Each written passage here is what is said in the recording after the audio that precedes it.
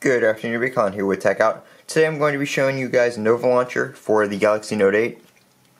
So I downloaded Nova Launcher and I have it all set up here. I was previously using the Samsung Experience Launcher, just the default launcher. Normally I'm not a big fan of third-party launchers, but Nova Launcher is one of the better ones out there.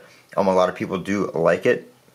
So you can see here I just have one page on the home screen in my dock and stuff down there. So popping into the Nova Launcher settings here, I'm going to go over some of the stuff you guys can customize and do. I'm going to turn this light off so we get rid of that glare on that side. So you have your desktop settings right here, which is where you can choose like your grid for your icon layout and stuff like that.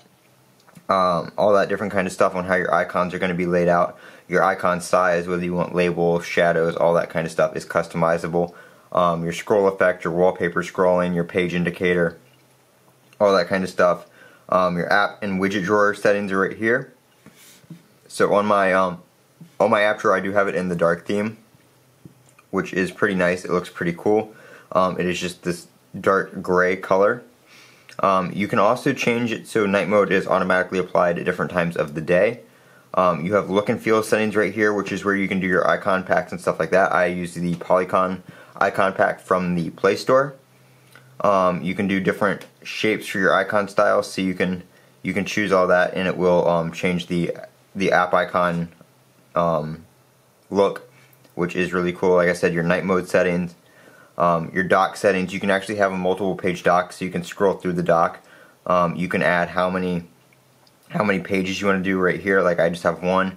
You can do all the way up to 5, which is pretty cool. So if you want to put a bunch of icons on your dock, you can do that, and you can have multiple pages of it. You can customize all your folders and stuff like that right here. Your notification badges, you can have you can put the notification badge on any corner of the app. So whatever you guys like. You can change the size of it as well. I usually just keep mine on medium. There's also different styles. You can do none, dynamic badges. So it's a badge icon from your notification content, dots, and then you can do numbers. The numbers does require you downloading another extension to Nova Launcher. And this is the paid version as well. So this is all the features Nova Launcher offers right now. There are also a bunch of gestures you can do. So you can do swipe up, swipe down, double tap, swipe up, double tap, swipe down.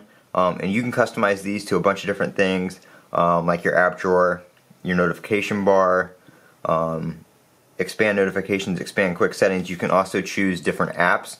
If you want to have one open an app, you can do that, or you can create a shortcut. So different stuff like traffic, WhatsApp camera, WhatsApp chat. You can have it dial somebody on the dialer, send somebody a text message. All that kind of stuff is completely customizable. So you get a lot of customizations in Nova Launcher that you don't get with the stock Samsung Experience Launcher, which is pretty cool. If you're like me and you have multiple devices, or you're always updating your device, something like that, you can back up your settings. I have mine backed up to my SD card, so if I want to switch to my S9 Plus, I can take the SD card out, put it in my S9 Plus, and Nova Launcher on there. I can just restore it from a backup, and all my apps and everything on there will be in the same spot. Granted you have the same apps on your other device. If not, I'm not sure what will happen. I haven't tried that yet to see how it arranges stuff. I'm assuming the app just won't be there. But that is what mine looks like right now. I do have the dock down there. You can see the design, which is pretty cool. Looks a little bit different than stock. The wallpaper is just a regular Samsung theme store wallpaper that I downloaded. It is let's see which one it is. I can't get to the theme store directly from the launcher, but we can. Let's see. It's this one right here. So if you guys want to.